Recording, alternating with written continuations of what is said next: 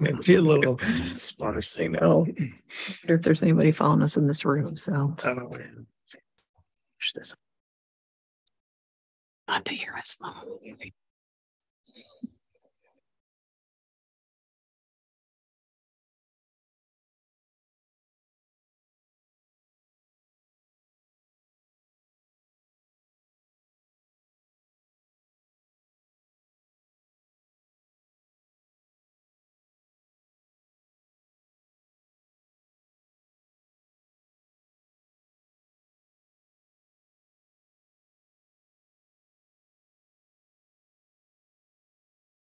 Such a big focus of this meeting, but it's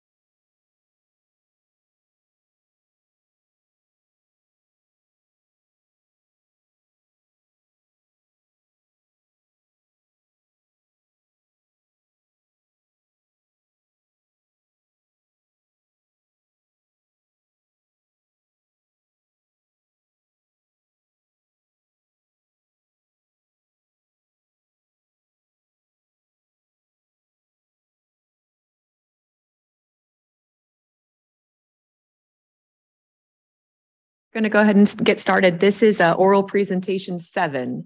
And I'm Erin Baker. This is Chris Sonaday, and we're your moderators for this discussion. So we're really excited to hear the presentations this morning. So we will go ahead and get started. Our first presentation is Canadian Coaching Program Leads to Successful Transition from Open to Laparoscopic HPB Surgery. And so we'll welcome Dr. Alice Zhu.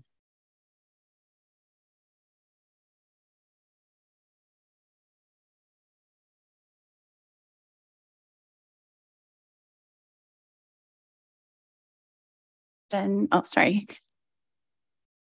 Thank you for the introduction and the opportunity to present. And these are our disclosures. So laparoscopic techniques for HPB surgery emerged as early as the 1990s.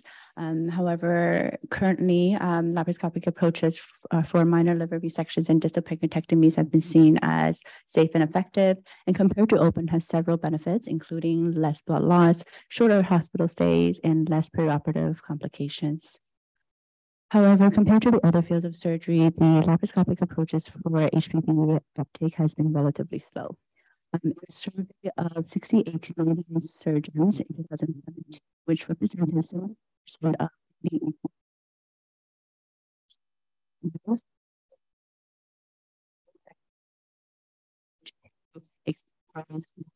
the techniques. Certain areas are difficult, including lack of experience and adequate training.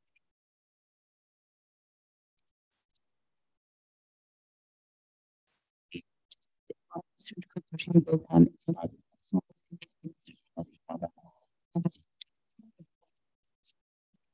surgery.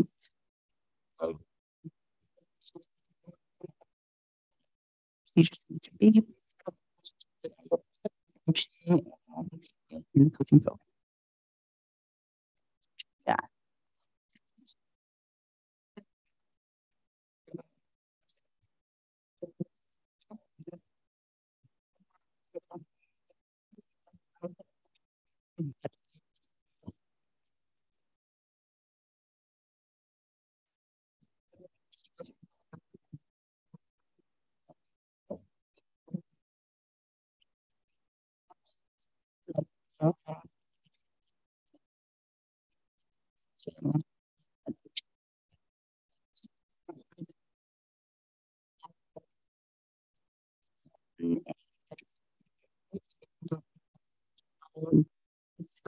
Interest.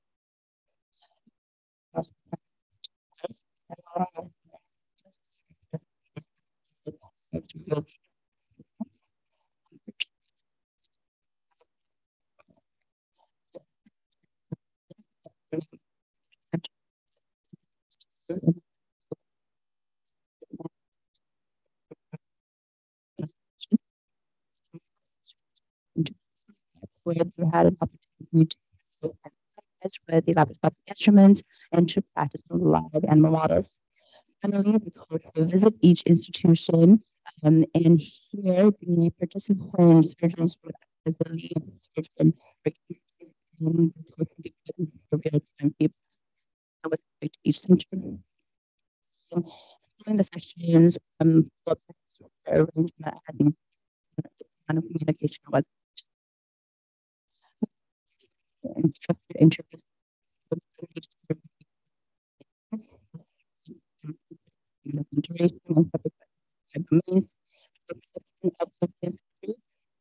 of challenges for the laparoscopic HPB procedures, the influence of coaching on their perspectives, the program. The centers of the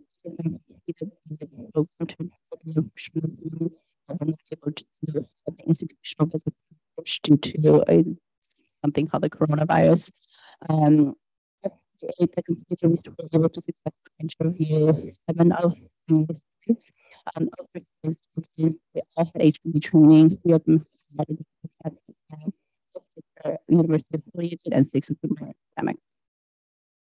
Super successful well, students for life course, extremely important. And it was seen as valuable.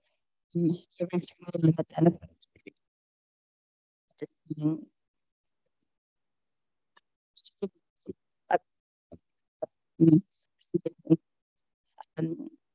themes came up. The procedures are technically challenging with high risk of bleeding and potential for major complications was identified as a barrier. In overwhelming sense of MIS training, training on MIS, that they did not receive any laparoscopic training during their fellowship. And finally, time, learning curves, already busy clinical practice with long wait lists and limited OR time is not easy when you want to incorporate a new skill. So how did we experience the program? Our surgeons had a positive experience, stating that the program was motivating, interactive, valuable, empowering, and fun. An increase in level of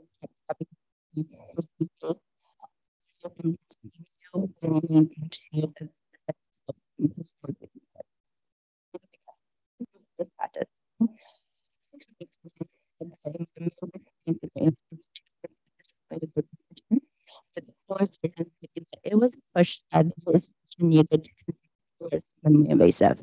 With respect to pancreas resections, when asked to provide an estimate of the proportion of pancreas resections done laparoscopically before and after the coaching session, there was a surgeon reported estimate of 56% increase, with 5 centers stating that laparoscopic distal pancreatectomies became the standard of care. With respect to liver resections, not as big of an effect. However, we did see that the surgeons reported an average of 17% increase in the use of laparoscopy. Several strengths in our model, including the hands-on experience, the institutional visits, maintaining collegiality and a non-judgmental relationship was very key, and enthusiasm from both the coach and coachee. Opportunities for improvement included further more institutional visits. Consistent with the work and the work that we have done, which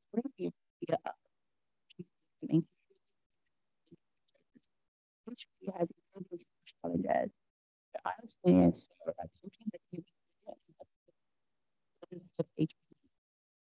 the skills, new knowledge,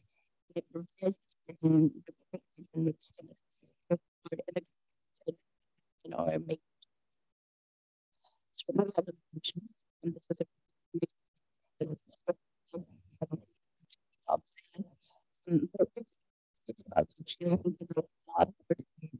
and this was a major research in HPB, such as major locations about robotics and all the excitement about robotics nowadays. I think there's a lot of lessons here that can be transitioned.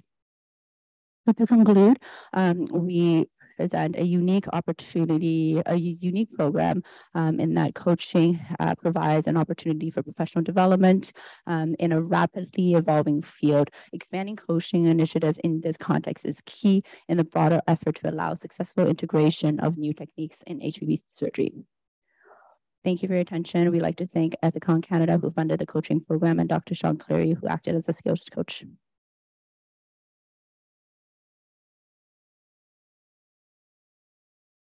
Our discussant for this presentation is Dr. Stephen Hughes. Good morning. I guess it's almost afternoon. Is this on?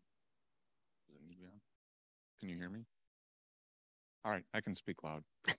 Alice, well done. I mean, congratulations. This is a ton of work, and it's really important work. This notion of coaching is really important, and I have 2 questions for you. One is, you must have encountered significant barriers. I was glad to see on your final slide, I finally understand how you paid for it. But credentialing is a huge issue, and obviously I think it's a key component. I've been lucky enough to have folks come watch me operate to pick up things, but to allow them to actually get their hands dirty it can't happen. So I'd be curious, at least in America, that just getting them into the OR is a challenge. I can't imagine the barriers that you encountered for the visiting surgeons to actually get their hands in on the case, or for Dr. Cleary to actually go to their institution and actively participate in those operations. So that'd be one question. How do we overcome those? And then the second question I have is that, like you said, these are subjective recalls of the participating physicians. Do you have plans to actually objectively take a look at how this really did impact, true data, and how did it transform the practice in these institutions that embarked on the coaching? But very well presented. Congratulations. I think it's hard to talk about how much work really went into it. Just came out in 8 minutes.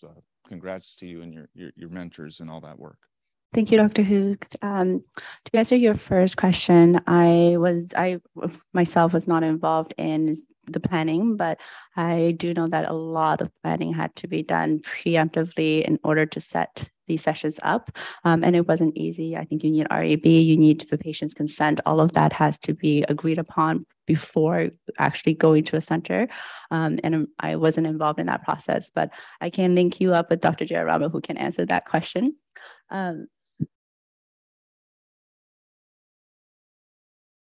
Mm-hmm.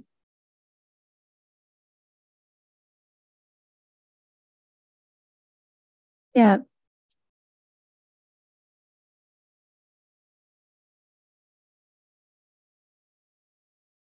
Mm-hmm.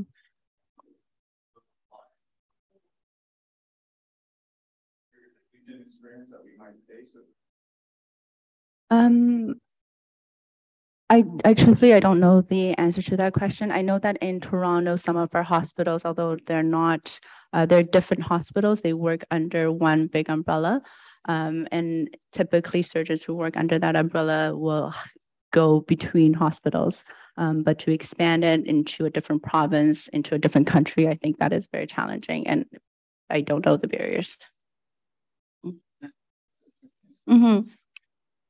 Yep. So there's, and I can answer this with part of the first question. To get data from each of these sites, it's not easy. It's a different RUB process. It takes months to look into, and I think there's a lot of confounding factors on how coach. I mean, I think coaching has a role, but I think there's other factors that also helped transition.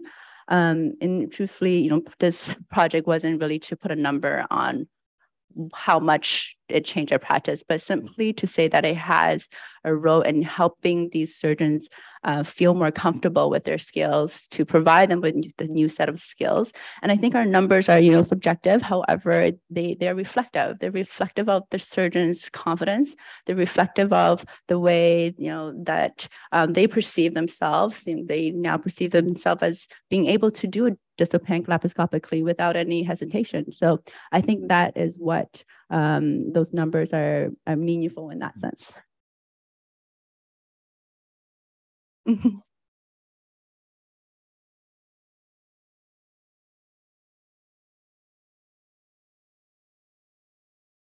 100%. Yeah.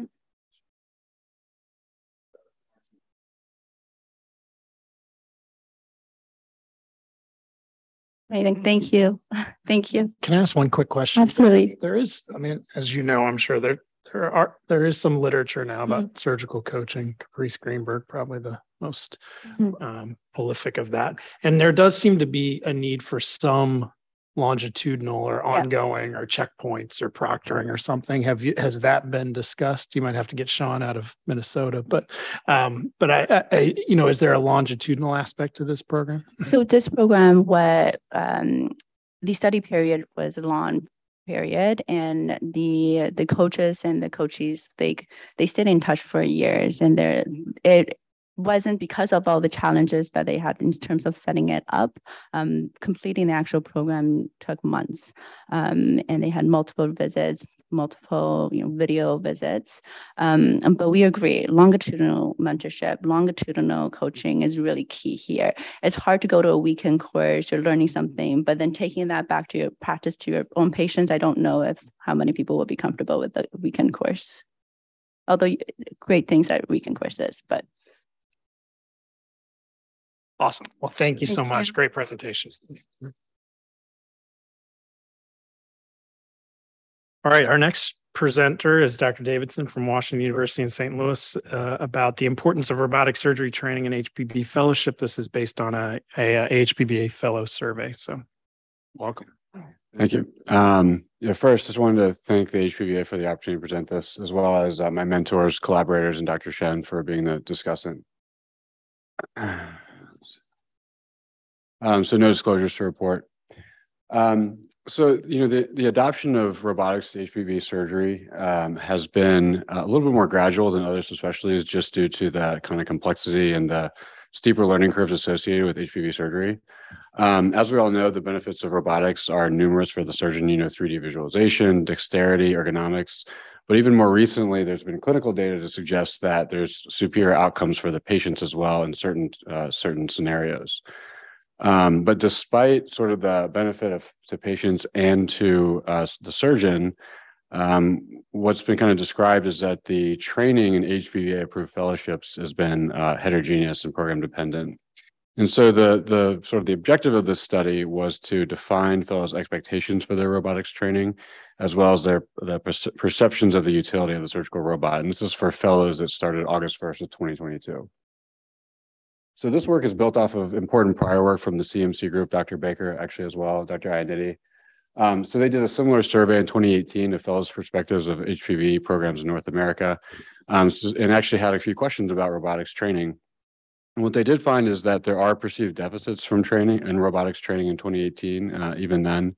And more interestingly, in the pie graph on the right, only 22% of fellows felt that they had structured access to robotics training. So the vast majority felt that either they had no access or that they did have access, but it was unstructured. Dr. Jayaraja's group in Texas also published a study about expectations of fellows in HPV surgery and asked a few questions about robotics. And they found when they asked them specifically what they thought about the importance of robotics to their fellowship, most said it was important, but there was a significant population of fellows that said it doesn't really affect their career. So I would just kind of take note of that compared to what we found in our study. Also at that time, they found that a little less than 50% of trainees would come out of fellowship with no robotics training at all. And then more recently in 2022, the SWAT task force published these data about fellows' assessments of the strengths and weaknesses of their programs. Specifically, they asked questions about robotics, how they felt, how comfortable they felt coming out of training, as well as what they wanted exposure to. It's a little hard to see, but the white bar graph on the left, screen left, describes the percent of fellows that felt practice ready for certain procedures. So this includes not only major hepatectomies and Whipples, but also sort of the lower complexity HPB surgeries like distal pancreatectomies and segmental liver resections. So very few fellows felt practice ready. Despite that, fellows wanted more exposure to robotics universally for all these procedures. And so, the objectives of our study were to kind of build off of those prior studies and characterize current fellow sentiment towards robotics in HPV surgery and robotics was training within their current programs. We were hoping with this survey, we could determine key factors that define the fellowship experience and then identify potential gaps where it could be improved. So this is the study design. We submitted a survey, 23-question survey to fellows, had about a 67% response rate. It was anonymous and cross-sectional, performed about a month into fellowship. Methods, we used descriptive statistics to characterize our question responses and then correlations, which I'll show toward the end. So just to jump into the data, as expected, sort of demographics, the majority of fellows are in the HPB training pathway, 25% in the surg-onc pathway, and a handful in the transplant pathway. What I found very interesting is that, prior robotic experience was heterogeneous across the group. So there's some fellows are coming in, a quarter of fellows are coming in with no prior robotics experience, while some are coming in with extensive robotics experience, so more than 40 cases in residency. As far as how fellows felt about the importance of robotics training and fellowship, compared to prior studies, almost all felt it was essential or important. So the majority said it was essential. And then as far as how they considered robotics training for their career, they also, majority said that it was essential. And this is in contrast to prior studies where it was a little bit more mixed. Trainees also, the fellows felt that fellowship, their choice of fellowship was influenced by the offering of robotics training. And then kind of across the board, 81% of the fellows thought that robotics training was important for job prospects and marketability. Of those fellows that responded to the survey, not all were actually offered robotics in their training. So compared to Dr. Jayaraja's study, where it was kind of 50-50, now about 86% of fellows are being offered robotics training. And despite that, they're a little bit still undecided on whether it is they're satisfied with their training thus far. So 44% are kind of neutral in that neutral category. There certainly are about a quarter of fellows that do feel satisfied with their training thus far, but a significant portion are also unsatisfied. And we kind of explored reasons for that. And one is, I think that this is actually the anticipated percent of total cases performed robotically by fellows. And it actually seems to be less than 25%. So the majority of cases will be either performed in fellowship, either laparoscopically or open. And then total number of cases, robotic cases that are being performed are less than 100. Now, this is one element of the sort of robotics training. One aspect of robotics training that I don't think has been really touched on much in the literature, and that's the amount of time the fellow is in the bedside assisting role, and then also the presence of a dedicated RNFA or robot surgical first assist. And as you can see, the amount of time a fellow is going to be anticipating being in that bedsiding role is pretty heterogeneous. There's some programs where actually fellows, 10% of fellows believe that they're going to be in that bedsiding role over 50% of the time for the entirety of their fellowship. And then on top of that, 42% of fellows don't ever interact with a dedicated first assist in the OR. So either it's going to be a fellow, a resident, or an intern bedsiding. We also asked fellows what their anticipated comfort level would be with lower complexity HPB cases, so distal pancreatectomies, minor hepatectomies, and most agree that they would be comfortable coming out of training with that skill set, while most did not agree that they would be comfortable coming out of training doing sort of major hepatectomies or Whipples. Building off of also prior research, kind of defining what expectations were coming into fellowship versus the reality of fellowship, that was also pretty heterogeneous. Some fellows, their expectations were met, some were a bit disappointed, and some were surprised, and a significant portion were also still kind of undecided about that.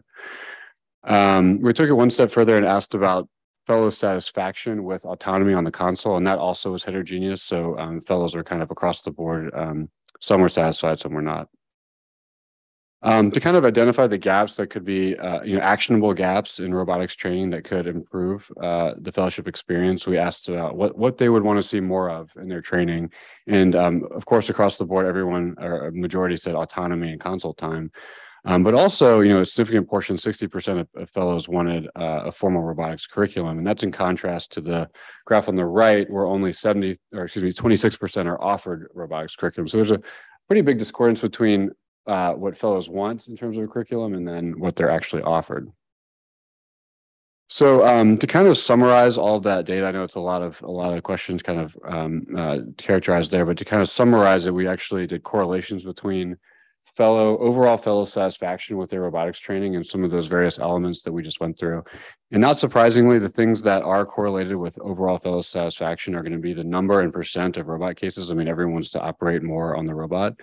They also want to have autonomy on the console. That's not surprising either. But I think what is important to note is that fellow satisfaction was significantly correlated with the presence of a robotics curriculum.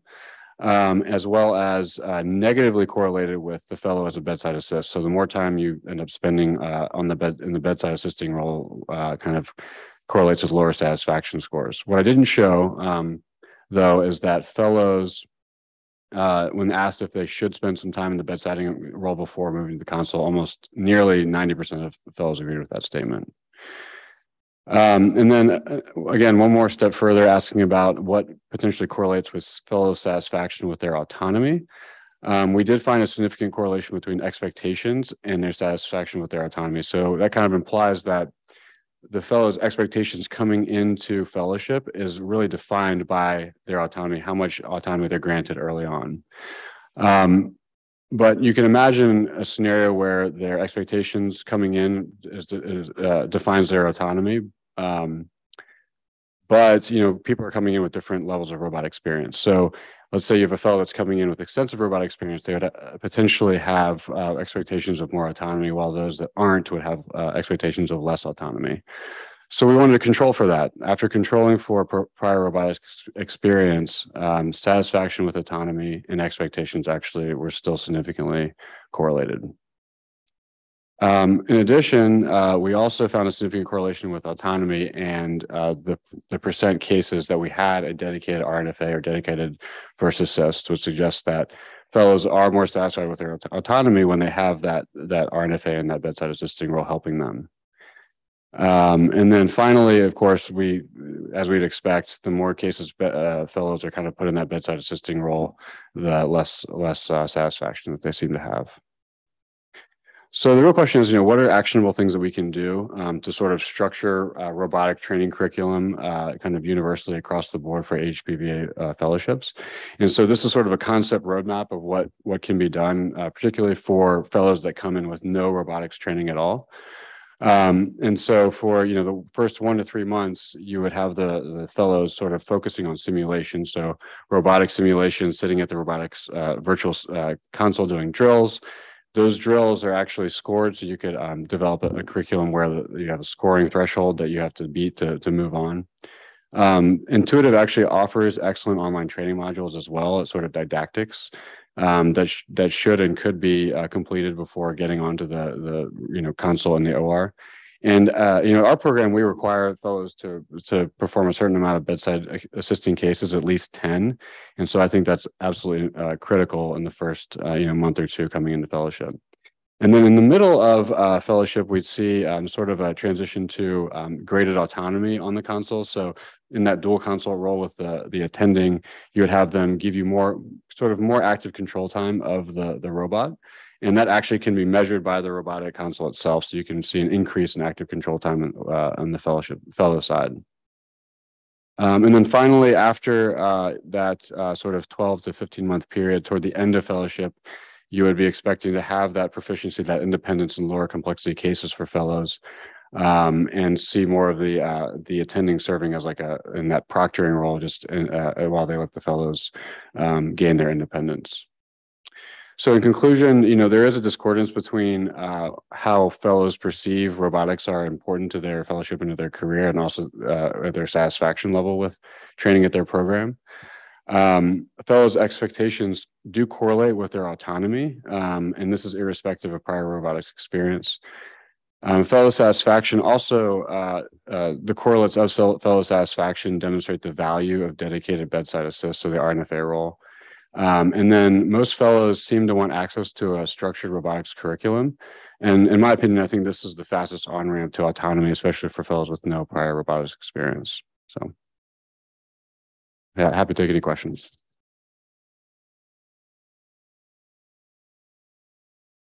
This will be discussed by Dr. Shen. I'd like to thank the HPBA for the opportunity to discuss this paper, and for Dr. Davidson for giving me the manuscript well ahead of time.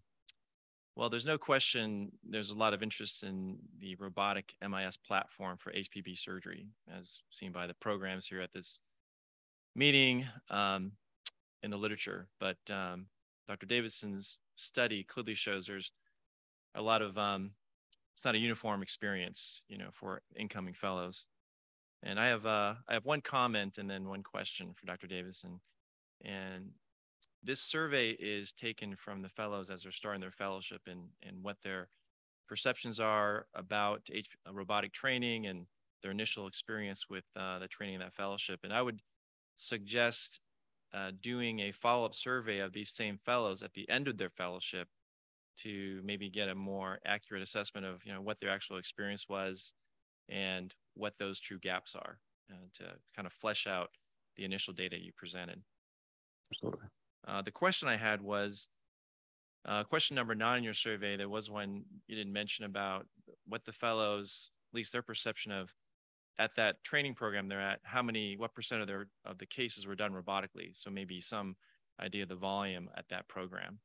And I wondered, did you see any correlation between that question or the volume with some other questions regarding their satisfaction with the program, or the amount of autonomy they got, or even in terms of how expectations met reality, or where they thought that training program could improve, their robotic surgery curriculum, or what aspects of robotic surgery curriculum that they would like to see at that program. So did you see any correlation between the volume of the program, and some of those other factors. Thanks again for the opportunity to discuss your paper. Absolutely. Thank you. Yeah, no, I 100% agree. This is sort of a study of what fellows anticipate in their fellowship, and certainly a follow-up study would be, I think, would really kind of flesh out this entire concept to see if the expectations and anticipated, their anticipation of their fellowship actually bore out. And so we have been talking about that, actually following that up later with this fellow group. And as far as the correlation, so in terms of overall fellow satisfaction, so definitely percent cases, number of robotic cases are certainly correlated strongly with overall fellow satisfaction. But I think the action, because that's a little bit hard for to think conceptually about how do we increase the number of cases, how do we increase the percent of cases that we're doing on the robot, because it's it's your attending that's booking these cases, right? So it's based on their comfort level. But I think what is actionable and what we can do is from a fellow side is push for that structured curriculum, where when we show up to the OR, we're not sort of tying a knot for the first time on the robot while our attending is watching us do it. It's something where you go into the lab and you build your foundation. You spend a lot of time in the simulator, you spend a lot of time in a wet lab, and then only then do you come to the console and actually do these operations. So I think that from a fellow perspective, the actionable item is kind of coming to the OR with that skill set, and then because then you'll learn the operation once you know how to use the robot. That's what I would say. That's great. In the interest of time, we'll keep going, but that was a great presentation and discussion.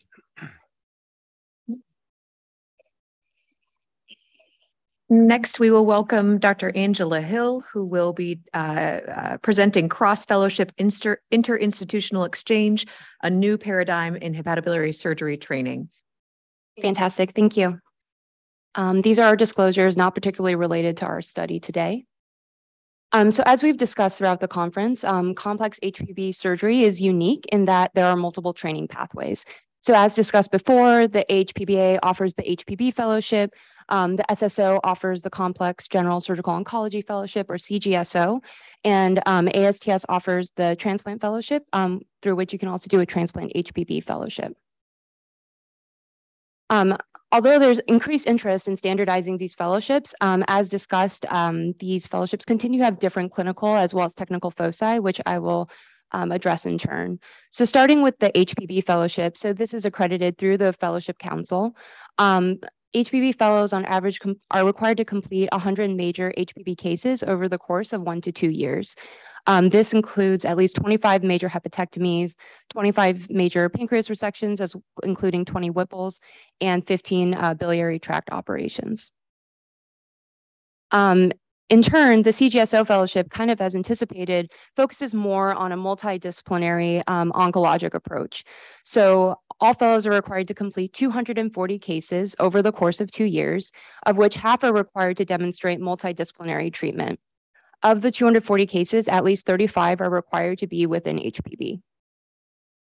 And finally, the transplant accreditation, TACC, is through which the ASTS fellowship is accredited. And in total, fellows are required to complete 50 solid organ transplants. And then fellows who specifically pursue the transplant HPB track are required to complete 50 HPB cases, of which 15 are hemihepatectomies, 15 must be major pancreas resections, and then 15 must be major pancreatic resections. We sought to assess the impact of our interinstitutional fellowship exchange on these diverse fellowship pathways. So our fellowship exchange is between the Memorial Sloan Kettering Cancer Center in New York City and their CGSO program, and the Transplant HPB program over at WashU. To give a bit of background, this fellowship started back in 2014. The fellowship exchange started back in 2014, actually with 2 attendings, Drs. Magella Doyle and Bill Jarnigan, who decided that they wanted to switch spots just to get a sense of different institutional experiences. Given the success of their time there, this tradition has continued every year ever since.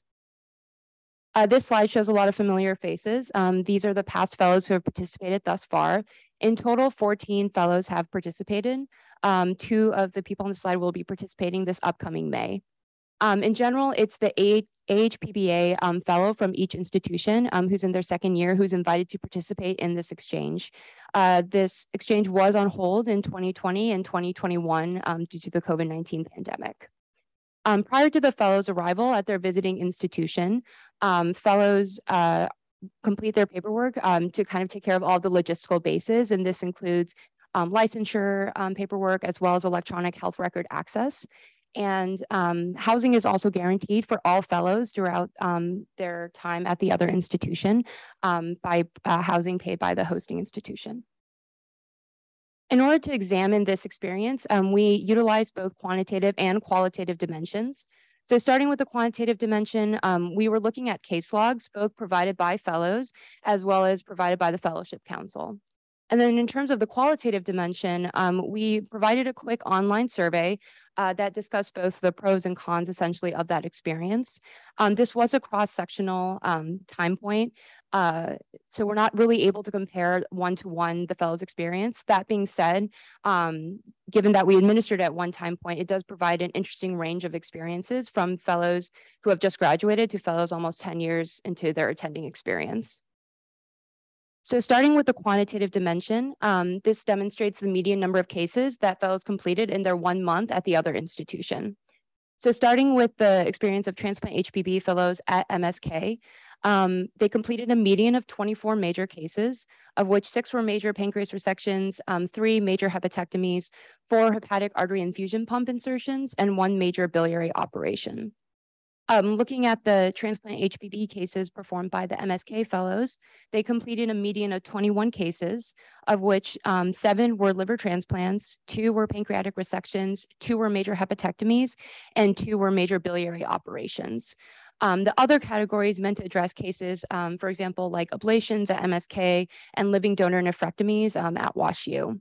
Of note, the WashU numbers do not include, for the most part, deceased donor procurements, just because those weren't as counted as religiously. These numbers represent typical caseloads at each fellow's native institution, given the fact that fellows functioned essentially as native fellows starting on arrival. Looking from the qualitative dimension, we essentially divided our analysis into 2 parts. So one was focused on the inter-fellowship dimension, and the other was looking at the inter-institutional aspect. So starting with the inter-fellowship dimension, the 2 primary things that fellows highlighted in their open-ended responses were, one, the benefits of receiving different technical training. So for example, CGSO fellows mentioned that they appreciated the ability to do the transplant hepatectomies, working in hospital portas, also doing their own vascular anastomoses, with one fellow saying that as an attending, he now performs his own vascular reconstruction. Fellows also appreciated having the multidisciplinary approach, namely transplant surgeons thinking as surgical oncologists thinking as transplant surgeons. One example being here, a CGSO fellow saying that they better understood how to implement transplant into their current everyday practice. And then looking at the interinstitutional aspect, there are a number of things that fellows appreciated about the experience. So one was just the diversity of clinical approaches, so using different institutional treatment paradigms for the same pathologies. Another was the differences in didactics. So for example, MSK utilizes the apprenticeship model, which transplant fellows noted was particularly useful in order to understand kind of the everyday life of an attending. The other aspect finally was the network building. Of course, this offers a really unique opportunity for second year fellows to kind of build and develop their professional network. Of the 13 respondents who participated in the survey, 12 said that they would repeat the experience, with one citing that there's a lack of cultural fit. When asked for what we could do differently moving forward, 4 actually asked for a prolonged exchange, so more time away from their institution.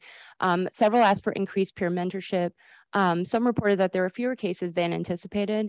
And finally, there was some frustration with the logistics of call at the other institution. Ultimately, we hope that this interinstitutional interfellowship exchange serves as a paradigm for other institutions interested in kind of broadening the experiences of their fellows. The interfellowship dimension offers unique technical and clinical experiences as discussed. And finally, although definitely the inter-institutional aspect is more challenging than the intra-institutional aspect, it does offer exposure to different institutional paradigms and furthermore significantly increases mentoring and networking opportunities. Thank you.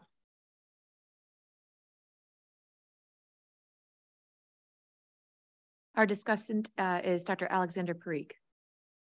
Thank you. Very well presented. Congratulations, Dr. Hill. And also as someone who knows and colleagues with many of the fellows that have rotated both at WashU and Memorial, congratulations to you. Congratulations, Dr. Doyle, who our president, who one of the pioneers for I think, which is a very unique exchange. So a couple of questions. Number one, and thank you also for the manuscript. Like I mentioned, this may have been the earliest I've ever received a manuscript for discussion, and that's great. So you mentioned, the limitations obviously with only 14 and it's a single time point. Did you notice any difference in terms of how the qualitative answers in terms of fellows that may have rotated and now are 5, 6, 7, 10 years, as you mentioned, in their attendingship versus ones that are early? Did the value stay or did they look back on that fellowship and make an impact on their career? Number two, as you mentioned, the median caseload, 21 to 24, but as the manuscript, it ranged anywhere from 5 to 8 all the way up to 30. And one would argue certainly if, and I think a couple of the fellows had mentioned, maybe the caseload wasn't as good. Is there changes being made? Because obviously going and doing 5 cases, questionable value, obviously doing 25, 30, much higher value. And then finally, for everyone else, and you applied this, and this is a kind of a hard question, what is this possible? I mean, what advice would you give for other institutions? Because I think that, this is such a unique program. It would be great to expand to other surgical oncology programs, transplant programs, et cetera, both inter-institutional. But thank you so much. Yeah, absolutely. Thank you. So addressing, sorry, the first question, I should have written these down. In terms of differences. In values. Far, right. Yeah, absolutely. That's a great question. So we purposely kept the questions anonymous. And so unfortunately, I'm not really able to say kind of, who's 10 years out from practice versus fresh out. What was kind of interesting is even looking over the answers, I was trying to see like, some people who might mention their attending experience more frequently. And that really didn't come through, which to me just suggested that the value of the experience was both immediate and long-term. And then the few reflections that are very specific about current practice, I think just kind of reinforced that what they experienced during that 1 month was able to carry on like to years after their fellowship experience. And two, what you asked about the median case number is a fantastic question. So I think in general, the case numbers are a bit tricky. I think that's slightly easier coming from MSK and having the fellowship council to kind of give those numbers for us. In terms of the transplant experience, just because I think there's some differences in terms of recording, for example, things like I mentioned, living donor nephrectomies or the deceased donor multi-organ procurements. There are so many additional cases I think that fellows had the opportunities to participate in, and getting the case logs from previous fellows. Some were very meticulous in recording them, some were less so. And so I'm not sure if those numbers are necessarily as accurate as we'd like them to be. I think maybe measuring them prospectively moving forward would give us a more accurate number. But I do think that with it being May of fellows' second year, we also had a number of fellows who were interviewing, who were looking for jobs, and both institutions were very accommodating in terms of allowing them to do so. So the extent to which fellows could kind of maximize their caseload also varied. So I think that might contribute to that number. But I do think the fellows who were, eager about getting to every case, they were able to complete an incredible number of cases, as we saw. And finally, in terms of, actually developing this program, I absolutely agree. This was an incredibly novel and unique opportunity. From what I've learned, going over the data and speaking to Dr. Doyle, it seems that a lot of it was built on this incredible camaraderie between these two institutions, and having that personal relationship and then institutional buy-in really is what translated to not only the fellowship exchange starting, but then continuing over time. So my hope would be that at other institutions, as long as you have that, that shared investment in creating this experience, trialing with an initial fellow, then the longitudinal aspect kind of comes into place over time. And my hope is that, today with the SWOT meeting and the increased interest in standardizing HPB treatment, that more institutions will have that kind of buy-in. And so we will be able to continue this exchange program in multiple settings. Thanks.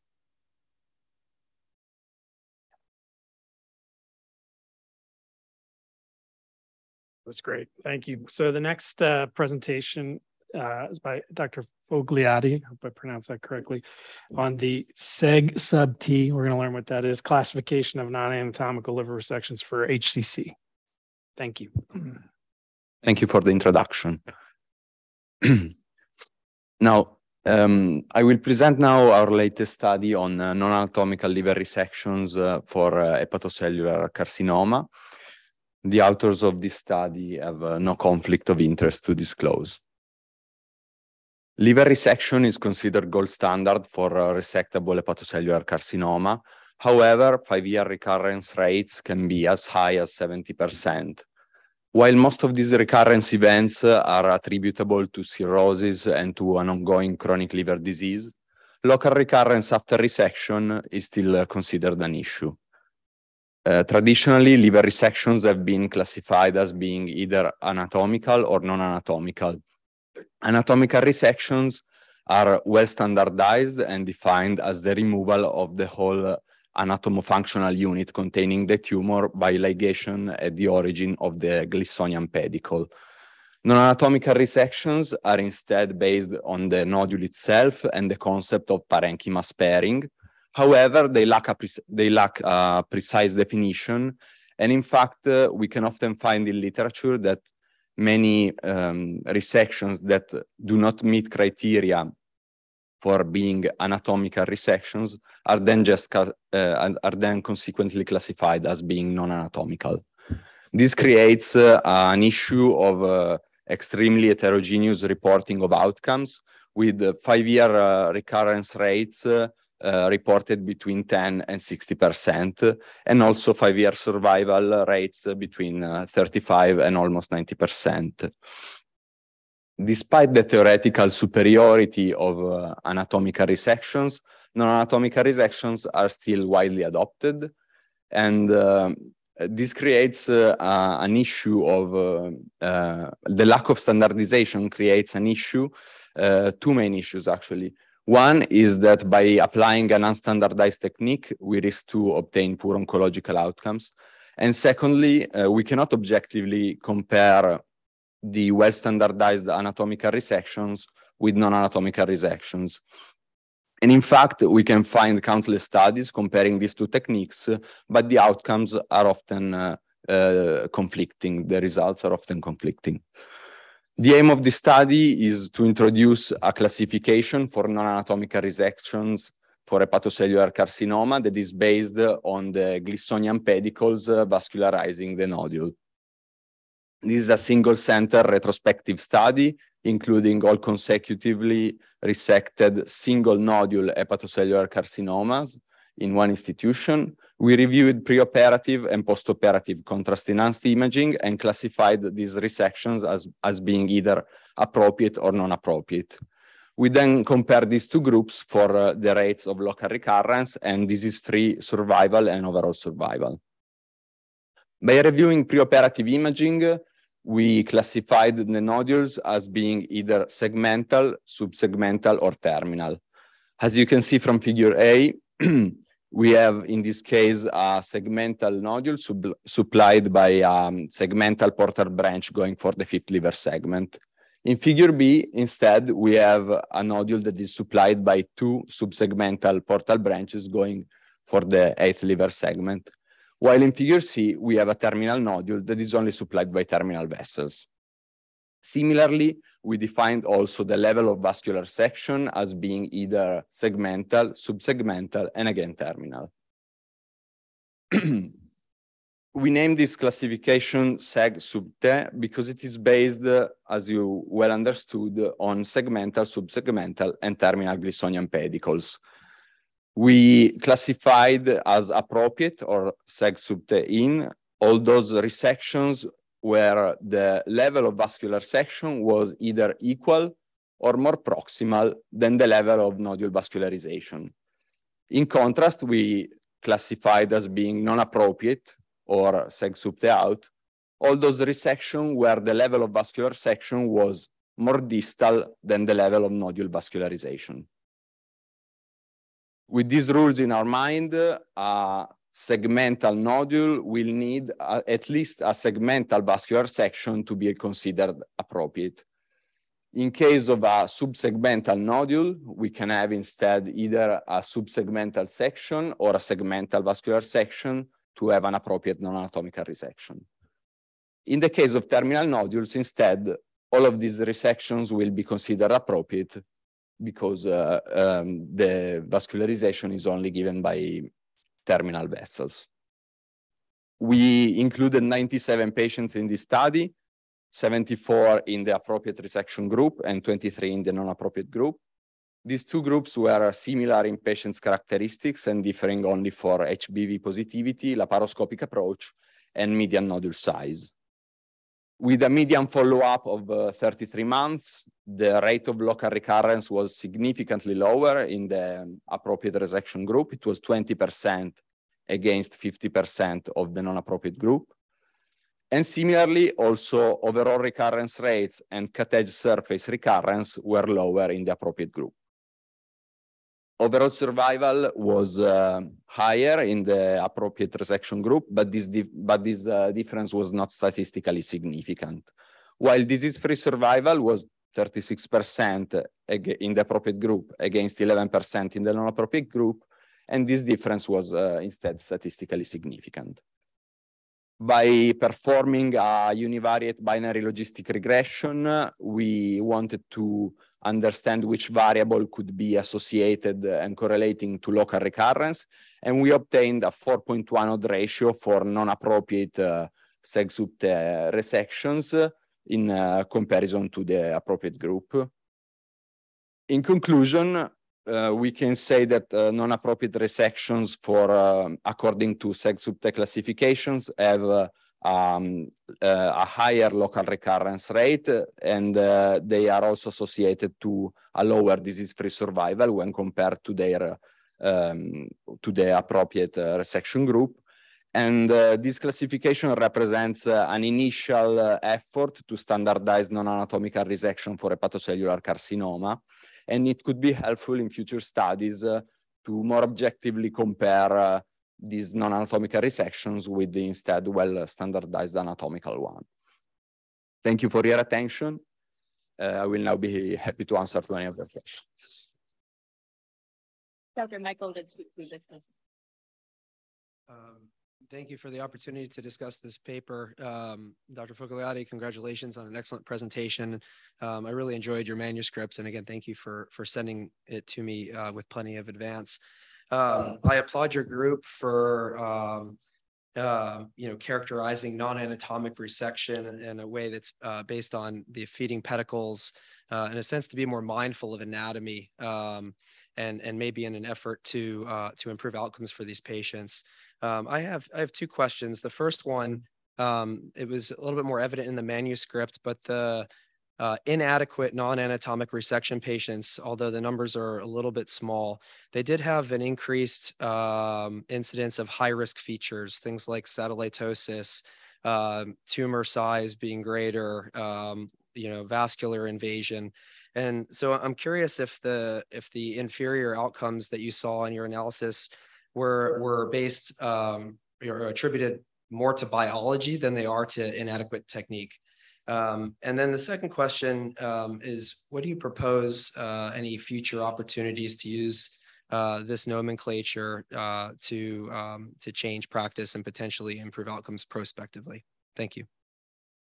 Thank you for your questions. To answer to the first question, I think this study, of course, has some limits. It is a retrospective study, and it does have a small cohort, especially for the non-appropriate group. And there were some small, at least in this case, non-significant, but differences in biology between the two groups. but we cannot, with such a small cohort, we cannot understand if these are actually relevant.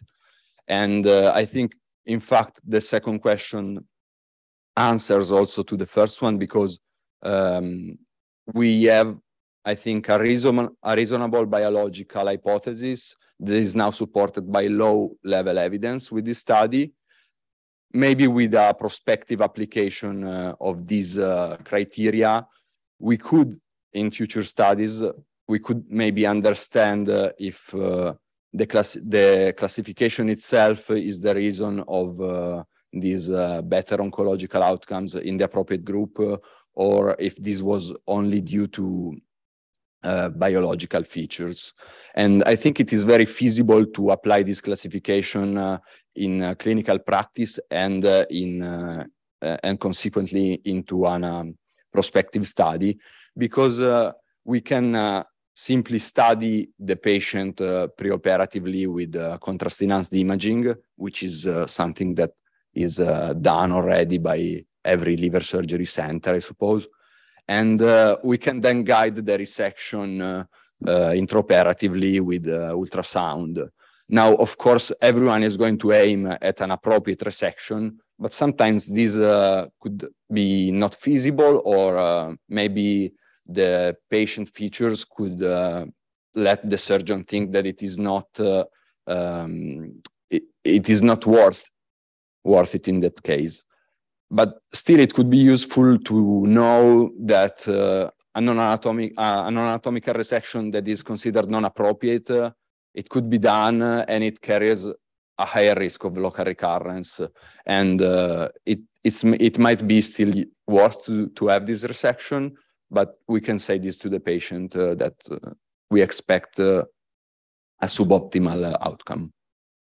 Just quickly, did you compare by chance in your analysis the actual margin distance relative to this classification system?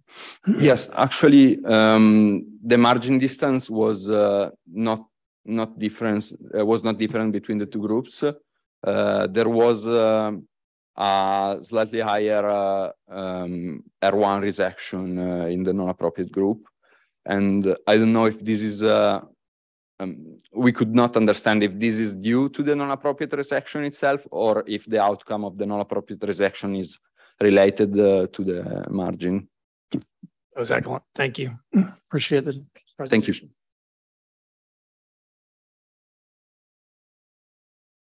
And our last presenter is Dr. Lionel Cohn, who will be presenting robotic pancreatic and liver surgery is being done more frequently. Are we getting better or bolder? Well, thank you to the HPB committee for the great opportunity to present our work on the trends in robotic assisted pancreatic and liver surgery. Are we getting better or bolder? We have no disclosures. So several high volume HPB centers have now embraced the robotic platform for complex surgery. Furthermore, the utilization of the robotic platform in HPB surgery is growing at a rapid pace, both in low and high volume centers. These are some of the landmark studies that have been published in the past 5 years, looking at robotic pancreatic duodenectomy, robotic distal pancreatectomies, and robotic hepatic resections. And all of these studies appear to demonstrate either an equivalent or improved morbidity compared to alternative surgical approach, open or laparoscopic. However, despite the increasing utilization of robotic surgery, both nationally and internationally, these studies have not looked at the safety profile of robotic surgery over time. Therefore, we endeavored to determine whether the increased volume of robotic HPB surgery was associated with increased or decreased complexity, morbidity, and mortality over time. In order to do so, we utilized the 2014 to 2020 ACS NetScript database and divided our database in an early cohort, compared it to a contemporary cohort, and then proceeded with, after adjusting for potential confounder with a propensity score matching 1-to-1, look at our different primary and secondary outcomes, with a primary outcome being morbidity. We, after our patient selection, we ended up with over 1,000 robotic Whipple, 2,000 robotic distal pancreatectomies, and 1,000 robotic hepatectomies. This is an important slide. We plotted our data over time, and as you can see, both robotic distal pancreatectomies, robotic pancreatic cholecystectomy, and robotic hepatectomy had a significant increased utilization of performance over time. And then, as previously mentioned, we divided our database from 2014 to 2017 for the early cohort, and from 2018 to 2024 or contemporary cohorts. We then looked at baseline characteristics, starting with the pancreatic surgeries.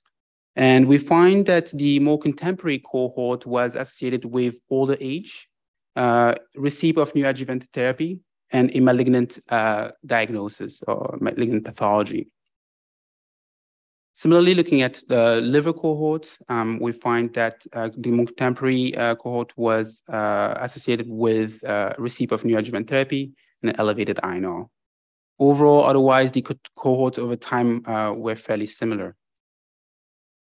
We then look at our primary outcome of interest, which was morbidity. After adjusting with our propensity score analysis, each row represented a different procedure. And you can see that for both robotic pancreatic cholecystectomy, distal pancreatectomy, and hepatectomies, the contemporary cohort and early cohort had equal morbidity. We also looked at mortality, and there were no differences between the two cohorts. We looked at operative time, and there was a significant decrease in operative time for distal pancreatectomy. However, the average difference was about 8 minutes. So unclear if this was clinically relevant, but that was one of the significant findings. We looked at conversion to open, and there were no difference for both robotic Whipple, robotic distal panc, or hepatectomies.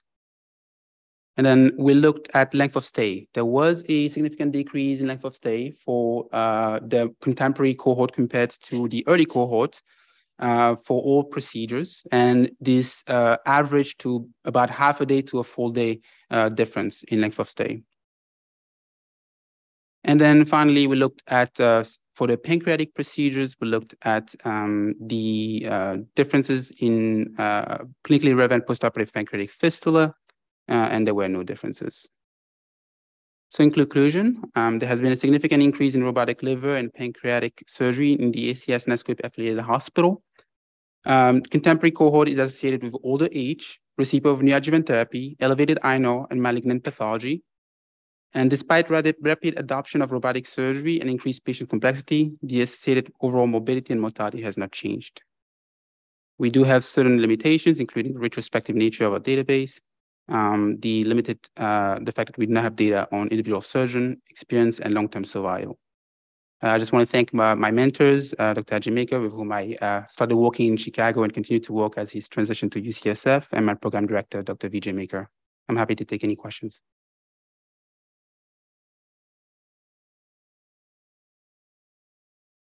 Now our discussant is Dr. Warner from Mayo Clinic. Dr. Cohn, thank you so much for the excellent presentation, and thank you for sending me your slides and manuscript in advance. So my first question is, did you look at individual surgeon volume and where they are in the learning curve? And then secondly, if we're adding more neoadjuvant therapy and a growing body of surgical experience, how do you explain similar complications over time as opposed to decrease, which is what we see in most of the learning curve literature? And then lastly, why 30-day instead of 90-day mortality? Thank you. Thank you. Or morbidity. Thank you for all the questions. So for your first question, in terms of, I'm blanking on your first question now. Oh, individual surgeons, sorry, yes. So unfortunately, we could not abstract individual surgeon data with our database, but it's certainly a very important question. Looking at the best question ideally would be to see on a national level how surgeons, whether it's on community-based or academic settings, with and without a curriculum, training over time, if their perioperative outcomes are improving or and to what extent, after how much volume? That will be the ideal question to ask. Unfortunately, we are limited in our database to answer that question. There is one study that I would refer to the LELAPS 3 study, which is a prospective multi-center trial that looked at individual surgeons' performance in the setting of a curriculum training and does show safety and equal kind of morbidity early and later on in that trial. But yes, it would be great to be able to do this on a national standpoint.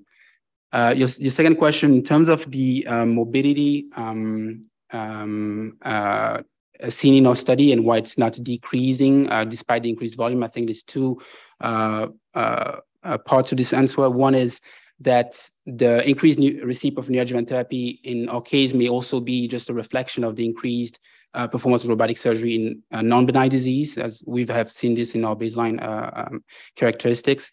But also, I think we cannot parse out whether this increased volume is due to increased performance by junior surgeons or just surgeons that are starting their robotic practice versus surgeons who've already had a lot of practice and just keep on increasing their volume. So it's hard to see how this increased national volume is being contributed by these two different types of surgeons.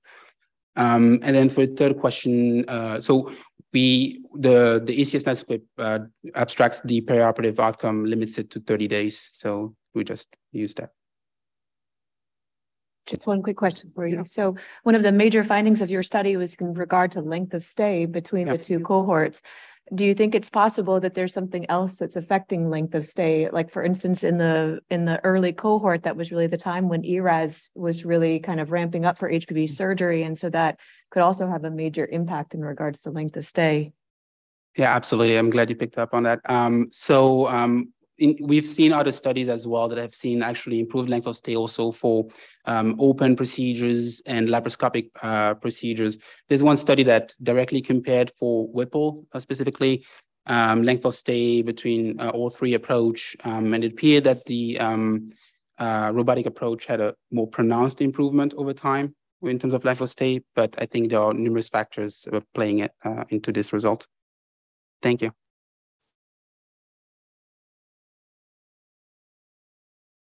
Everyone, really high quality work and presentations today. Enjoy the rest of the afternoon. It's good. It was nice meeting you, working with you. Thanks. John, yes. Thanks so much. Yeah, that's great. Yeah, it's very nice to read your stuff. Yes, nice. Okay.